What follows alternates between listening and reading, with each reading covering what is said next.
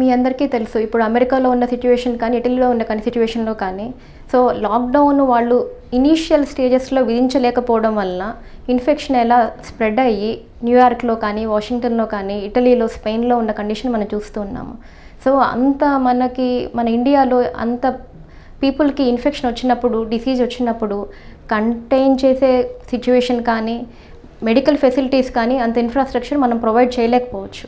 So ఇప్పుడున్న central government మనం చేస్తున్నది ఏదైతే స్టేట్ గవర్నమెంట్ కానీ సెంట్రల్ గవర్నమెంట్ కానీ లాక్డౌన్ విధించి ఇన్ఫెక్షన్ స్ప్రెడ్ అవ్వకుండా చేస్తుంది. ఇన్ఫెక్షన్ స్ప్రెడ్ అవ్వకుండా చేయడం వలన నెంబర్స్ ఎప్పుడైతే కంట్రోల్ అవుతున్నాయో అయినప్పుడు మన ఇన్ఫెక్షన్ రేటు మోర్టాలిటీ అంటే ఎవరైతే ఇన్ఫెక్షన్తో చనిపోయే రేటు తప్పకుండా కంట్రోల్ అయ్యే అవకాశం ఉంటుంది. ఈ non veg chicken and eggs తింటే ఈ వైరస్ వస్తుందని ఒక ఇది ఉంది డౌట్, మీ ఒపీనియన్ ఏంటి మేడం దీనిపైన? సో ఈ ఇన్ఫెక్షన్ నార్మల్గా మనకి స్ప్రెడ్ అయ్యేది టచ్తో అంటే డ్రాప్లెట్ న్యూక్లియర్తో స్ప్రెడ్ అవుతుంది. అంటే ఇన్ఫెక్షన్ ఉన్న వాళ్ళు దగ్గినప్పుడు కానీ తుమ్మినప్పుడు కానీ ఆ వైరస్ ఆ సర్ఫేసెస్ మీద పడి ఆ సర్ఫేస్ వేరే వాళ్ళు టచ్ చేసి ఆ టచ్ చేసిన చేతులతో కళ్ళు ముక్కు ఇంకేమన్నా మ్యూకస్ మెంబ్రేన్స్ టచ్ చేసినప్పుడు కానీ ఆ ఇన్ఫెక్షన్ స్ప్రెడ్ అవుతుంది.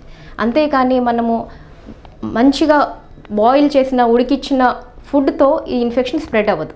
అంటే మనం ఇప్పుడు చికెన్ కానీ ఎగ్స్ కానీ ప్రాపర్గా మనము క్లీన్ చేసి బాయిల్ చేసి తింటే ఇన్ఫెక్షన్ స్ప్రెడ్ అయ్యే ఛాన్స్ లేదు.